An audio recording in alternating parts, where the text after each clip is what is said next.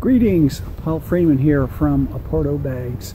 We are at a family member's property to feed the cats, let the dog out, feed the 2 chickens and the turkey, and just basically check on property while they're working today.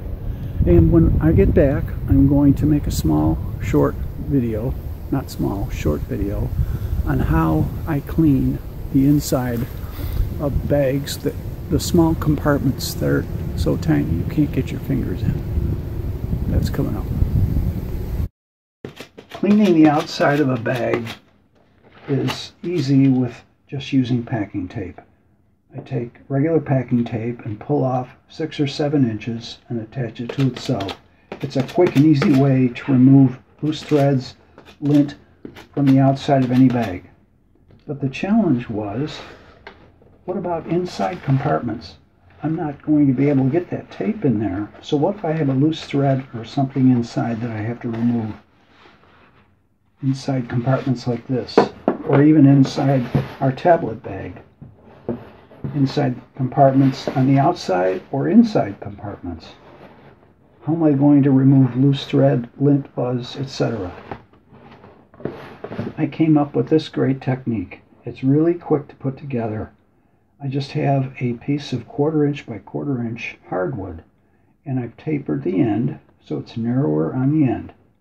And then I take a piece of packing tape, wrap it around, attach it to itself, and then to keep the tape from sliding back and forth, I secure it in place with a plain piece of tape like this.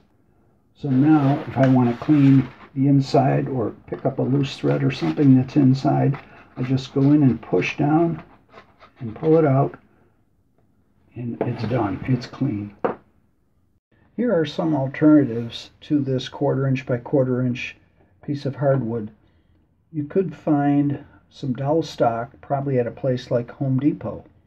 This is 1/8 inch, but I would suggest you get a 1/4 inch piece and then just sand the end. Another alternative would be a pencil, but just make sure that if you stick this in your bag that your tape is covering the lead. You don't want to get lead on the inside of your bag. Another alternative is a recycled toothbrush. This one has a tapered end on it. And last, a common screwdriver. This one already has a taper on it. Now back to what I use. This is a cutoff. If you know of a woodworker in your area, they are going to have cutoffs for making things. And if you were to ask them, they would give you a cutoff like this of a piece of hardwood. That's what I use. Hope this helps.